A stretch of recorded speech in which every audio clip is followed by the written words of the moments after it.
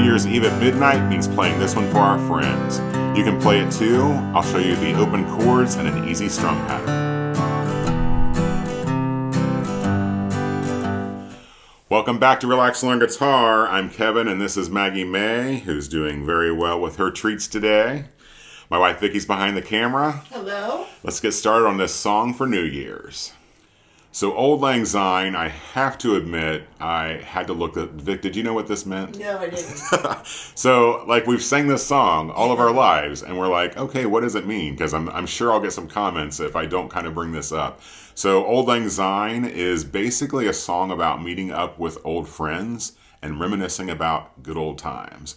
So, I mean, great idea for a song.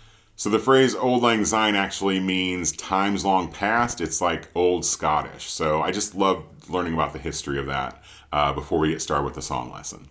There's 5 easy open chords. Now this one is a little fast paced, but we can slow it down and work up to that.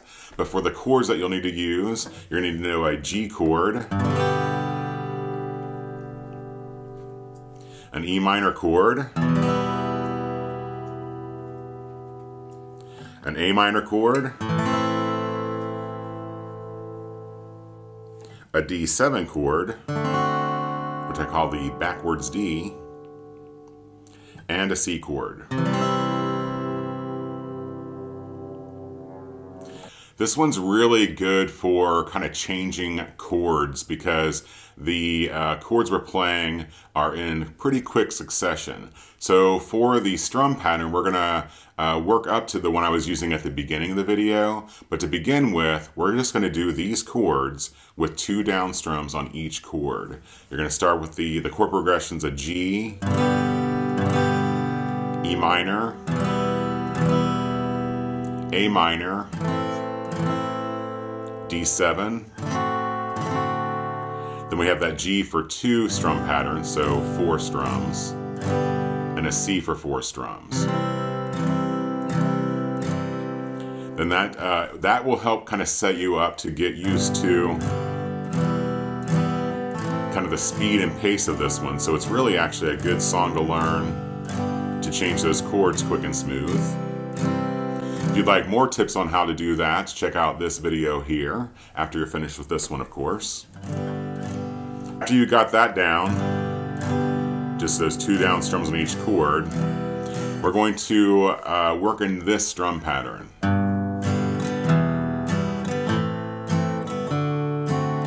So what I'm doing there is I'm doing the bass or root note of the chord first. For this G, it's the 6th string, and then a down up strum. That's the strum pattern, bass, down, up on each chord. G, E minor, both of those are 6th string roots. Then we go to the A minor, that is a 5th string root or bass note. The D7's a 4th string. Then back to that G on the 6th. 2 strums there, and then C on the 5th. So altogether you've moved from this, acquaintance be forgot, to this, may or should all acquaintance be forgot and never brought to mind. And this is Relax and Learn Guitar. It's not Relax and Learn How to Sing. So that high note's a little bit out of my range, but you know, I say singing while you're playing is a great way to get better at guitar, so go for it. So we're working toward that bass down up. So I'm just gonna kind of, the chord changes happen quick here. I'm just gonna kind of sing the chord changes for you, all right? So it starts on this G. I'll be using the bass down up pattern. So should G, E minor, A minor, D7, G twice, C twice, G, E minor, A minor, D7, E minor, C, G 2 times. We love bringing these lessons to you each week and helping you relax, learn guitar. It would really help us out if you would subscribe to the YouTube channel so we can keep on doing that. So grab the guitar, make sure you're in tune. If you want to sing, sing. I'm going to. And we'll just kind of do this one through. We'll play like the first 2 verses. This one has a long story in it. We're not going to cover the whole thing. But what you learned here, you can play the whole song if you like. So grab that guitar, let's go here. I'll just count us in. 3, 2, 1.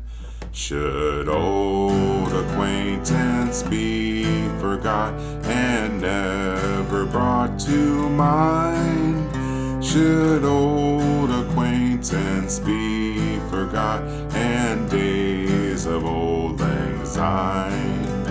In days of Auld Lang Syne, my dear, in days of Auld Lang Syne, should old acquaintance be forgot and days of Auld Lang Syne. So play that one this year with your friends and have a happy new year. Next, you can check out these 7 tips I put together for you on ways you can get better at playing the guitar. Check that one out next. Until next year, when we see you for the next lesson, remember, you're never too old to learn.